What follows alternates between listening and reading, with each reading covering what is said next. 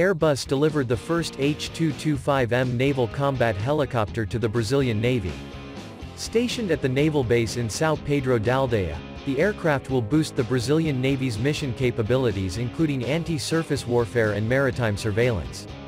Developed by the engineering team at Airbus, the Brazilian subsidiary of Airbus Helicopters, this naval version of the H225M aircraft is the most complex configuration that has ever been produced for this multi-role helicopter.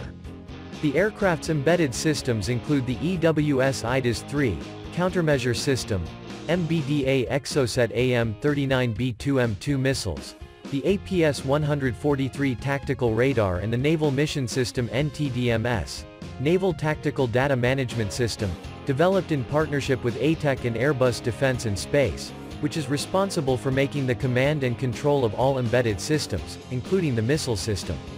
The last stage of the firing campaign with the Exocet AM-39B2M2 missiles was successfully carried out last June, representing a major milestone in the program, which led the way to qualification and delivery.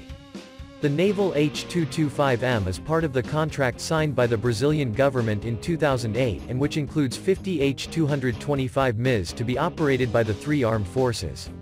So far, 39 H225Ms have been delivered to the Brazilian Armed Forces, all of them assembled locally by Airbus.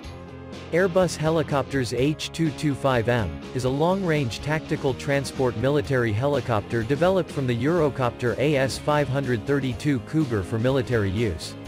It is a twin-engined aircraft and can carry up to 28 seated troops along with 2 crew, depending on customer configuration. The helicopter is marketed for troop transport, casualty evacuation, and combat search and rescue duties, and is similar to the civilian EC-225 Super Puma.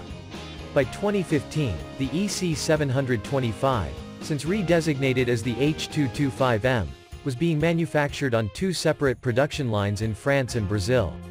The helicopter has day and nighttime search and rescue capabilities by way of a search radar and forward-looking infrared (FLIR).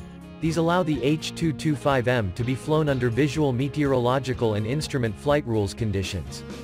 The H225M can be equipped with various military equipment and armaments, such as a pair of 7.62mm FN MAG machine guns mounted within forward left and right windows, or a pair of 68mm, 2.75, Thales Brandt or Forges de Zeebrugge side-mounted rocket launchers, each with 19 rockets, or the Mu-90 impact aerial launched torpedo.